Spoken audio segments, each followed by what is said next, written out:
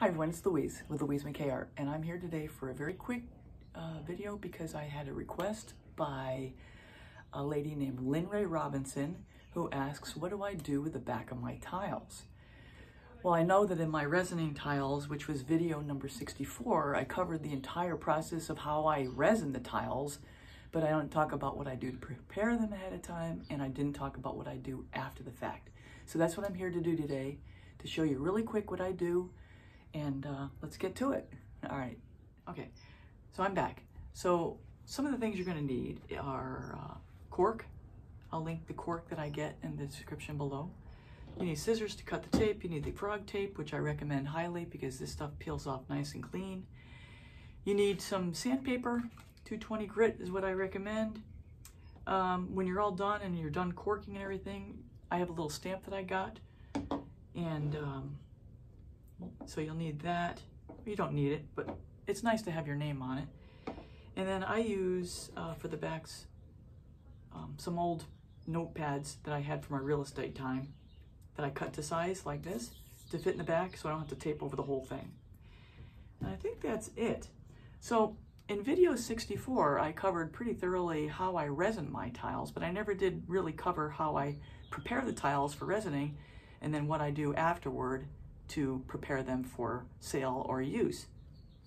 So basically I cut the paper down to size, and then I take my frog tape and I tape it to the size of the tile, right up to the edge, for example.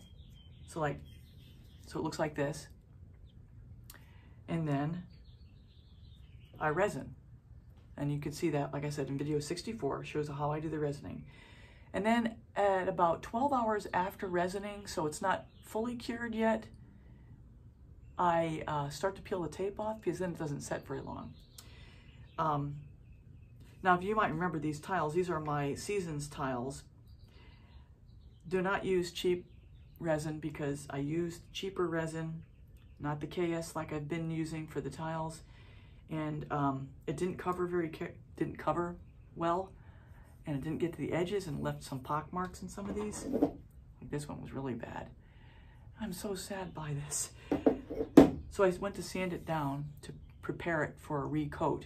And when I sanded it, I ruined the tiles. I went too far. The resin didn't hold up like the KS does when you sand an imperfection. So I ruined them all. So that's why they're like this right now. So then when you're done resining, once you've had a successful resin, I take the tape and peel it off. I even was getting so good at this whole process that I was even recycling this tape. So then you're left with this.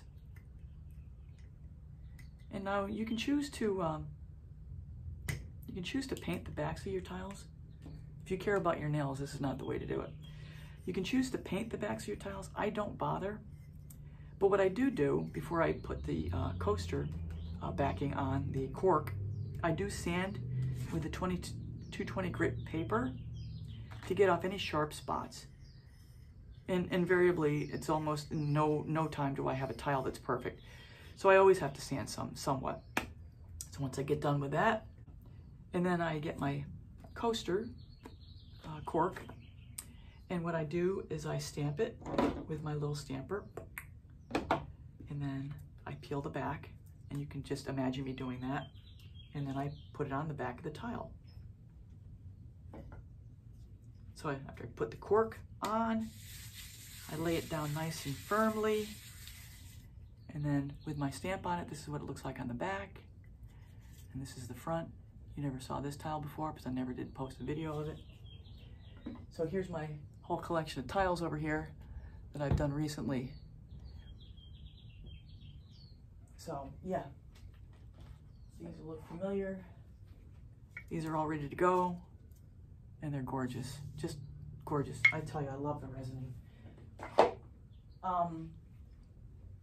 Also, I made these tiles especially for the bride. Now these are round tiles. They use a lot less paint, let me tell you that. But once again, I cork the back, and I had a little special stamper I bought for there occasion call, and it says CNS 5722 for the wedding. And the tiles I got off Amazon, of course, and this is the tile that I got. I will link this below as well. So I think I've covered everything. If anybody has any questions, just leave it in the comments and I'll answer. But I have to say thank you to Lynn Ray Robinson for asking me the question. And, all right, I hope that was helpful to everybody.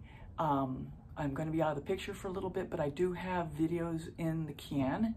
So I will be posting videos during the week. And I cannot wait to get back and start painting again. This was actually a little bit upsetting, taking down my art studio because I gotta put it back together again.